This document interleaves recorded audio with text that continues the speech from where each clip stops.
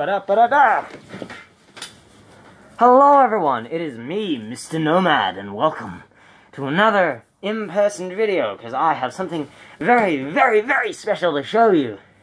Today, I've got this huge plane with me, and I just wanted to show it off, because that's how I am. Now, the wings are detachable, as you can see here. Beautiful wings, got wear and tear on them. The underside of it, you gotta remove that part to be able to put it back on. And then there's the plane itself. Beautiful. Absolute beauty. And on the other side, you got lovely little guns to be able to use. Quite lovely.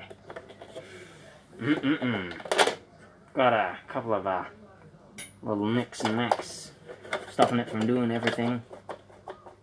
Beautiful. And then there's the inside. Now on the inside of it, as you can see, there are, let's see, 4 seats. And then we have the cockpit, a lot less detailed, but still, whatever. Then the underside. The underside of it has 3 wheels and 2 stands. It's quite a lovely, lovely ship. I'd love to be flying one of these. You got the back of it that you can click into place. And then you got this. As you can see, it has a little turn knob to keep it on. And now it's open. Ta-da! It's a beautiful, beautiful thing that I don't just leave on a shelf. I'm going to create little roleplay scenarios with this. Probably never going to film those because they're stupid, and I'm stupid apparently, comparing me to other normal people. But then again, being normal is worse than being unique. Beautiful.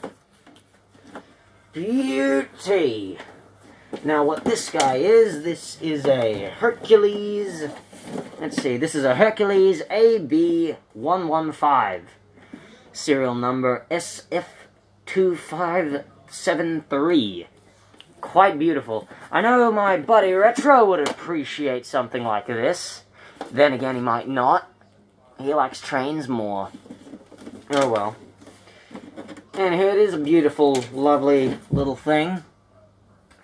And if I can actually find them, then it'll be pretty cool. Let's see. I have a pilot to go along with it. Lovely little pilot. Ah!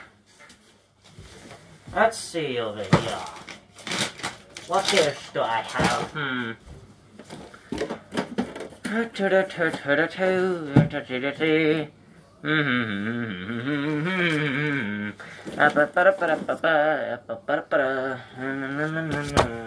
I lost my hat.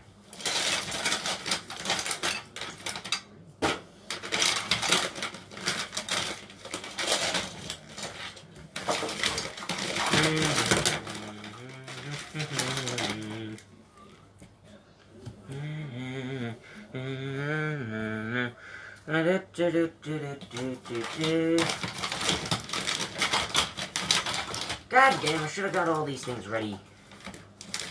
Oh well, too late now. Oh well.